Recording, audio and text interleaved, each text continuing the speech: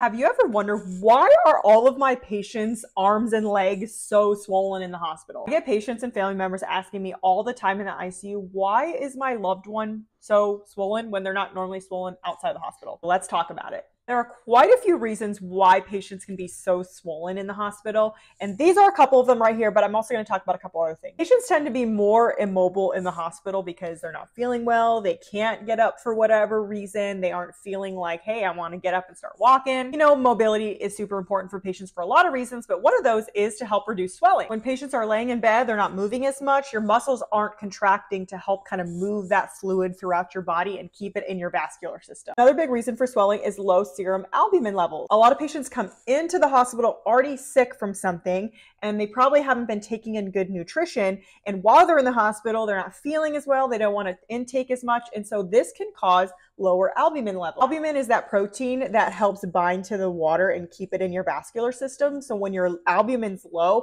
that fluid tends to leak out into your, you start to third space it. It becomes very swollen in your arms, in your legs, abdomen. It can even go into your lungs. This is why if you have a dietitian at your hospital, most of the time they're ordering Ensures or other types of protein supplements for your patients to help assist with these albumin levels for our patients. Another big thing is we give patients a lot of fluid in the hospital, whether they need that extra fluid because they're dehydrated, they're septic, they are getting multiple IV antibiotics or electrolytes or different types of infusions. Patients get more fluids in the hospital than they tend to do when they're outside the hospital because they need them, but also when they get a lot of them, that fluid can start to third space and cause a lot of swelling. We know that kidney disease and heart failure can cause swelling in patients both outside the hospital as well as inside the hospital, but you have to think when patients are sick and they already have underlying health problems like kidney disease or heart problems, whenever your body is sick and stressed, those issues tend to get worse. And that is why swelling tends to get worse in these patients, even, when they're in the hospital. So what can we do about swelling? I'm going to be honest with you guys. Okay, there are things that we can do for the swelling. However,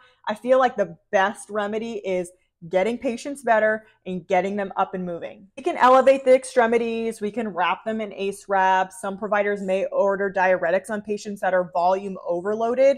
However, all of these things really don't get rid of the underlying reason of the swelling until the patient is actually better and healthier and they can get up and moving and get out of there. Okay, let me know if you have any more questions.